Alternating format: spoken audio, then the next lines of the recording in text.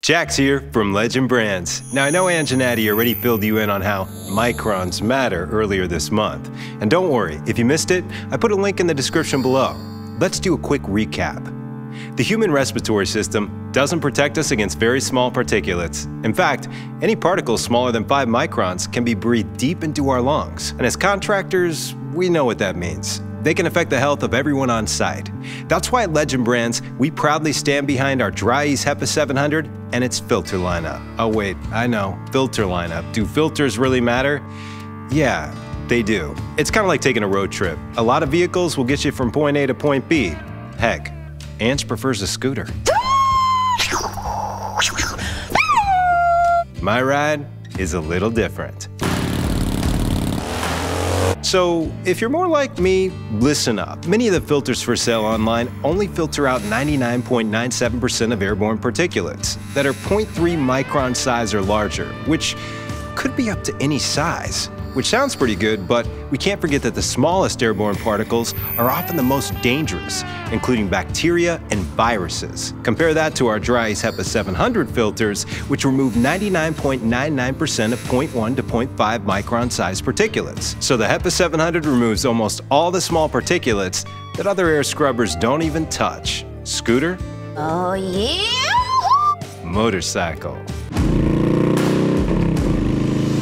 Now, let's get hands-on with the HEPA 700. First, it's DOP compliant out of the box. But remember, to meet those qualifications, you have to use Dri-Eaz filters. And if you're wondering what it means to be DOP compliant, check out the second link in the description below for Anjanatti's episode titled Air Scrubber Filters Explained. Okay, it has a primary HEPA filter, which is synthetic and more durable, and a 2-inch pre-filter. And of course, for those jobs that contain noxious odors, fumes, or smoke, swap out the 2-inch pre-filter with a 1-inch pre-filter, and of course, an activated carbon filter. The intake is 14 inches, which contributes to its 700 CFM cubic feet per minute filtration.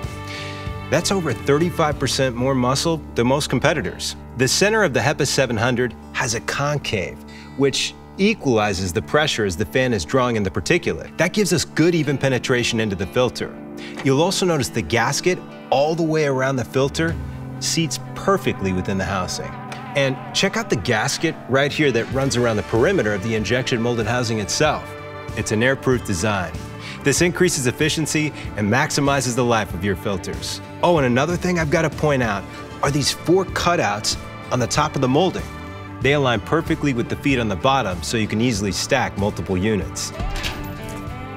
The HEPA 700 is variable speed, which is important if you are using it in occupied spaces, as you can lower the speed to keep things quiet.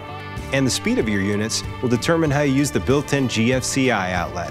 At 1.5 amps, which is the lowest speed for the HEPA 700, we have the ability to daisy chain up to 8 machines on a standard 15 amp circuit. At 3 amps, which is the highest speed, we have the ability to daisy chain 4 machines. So the variable speed actually assists power distribution as well. Containments? Don't worry, we'll get there. But first, let's talk a bit about command hub. Each bar indicates a 40 to 50 CFM increase all the way to 700 CFM. There's even filter notifications. Green is good, yellow means you have about 30% left, and red means it's time to replace that filter. It informs you of error codes, has a Wi-Fi icon to notify you of your connection, and a configuration button so you can program another language. And don't forget about the Dri-Eaz Command Center app, where you can check in on all these things remotely. And remember, even if your unit is saying the filters are good, at the end of every job that has contaminants like mold, you want to change your filter out to prevent cross-contamination. Don't clean and reuse them. Time to head to our containment room. Before we step inside, I just want to say, when you're setting up your drying system, we recommend using 1 air scrubber for every dehumidifier. Containment or not, it's always best to place it in the center of the room, out of the direct path of the airflow created by dehumidifiers and air movers. Let's head over. Containments are used to contain the spread of harmful airborne particulates to spaces that were unaffected by the initial water damage. To put it simple, we contain the bad stuff to prevent it from negatively impacting the good stuff in the rest of the space. Once the containment is built, it's a common practice to cut a circular hole in the wall of the containment and have the HEPA 700 inlet push through it so the outlet is outside the containment. That way, the harmful particulates are being removed from the contained space and 99.99% clean air is being introduced to the space outside the containment. What's even better is using ducting to direct the air outside, maybe through a window if possible. That way, there are zero harmful particulates being introduced to the interior space outside the structure. Remember though, there's a maximum ducting length of 25 feet with the HEPA 700. You can use either semi-rigid ducting or lay flat. I'll leave links to those in the description. Another quick tip on containments. I always seal the contact points of the containment with another layer of tape. Too much tape never hurt anyone. Nice work, Jax. Thanks. Done for the day? Yeah. Going for a ride? Yeah. Want a race? I'll meet you in the parking lot! Woo! Legend Brands.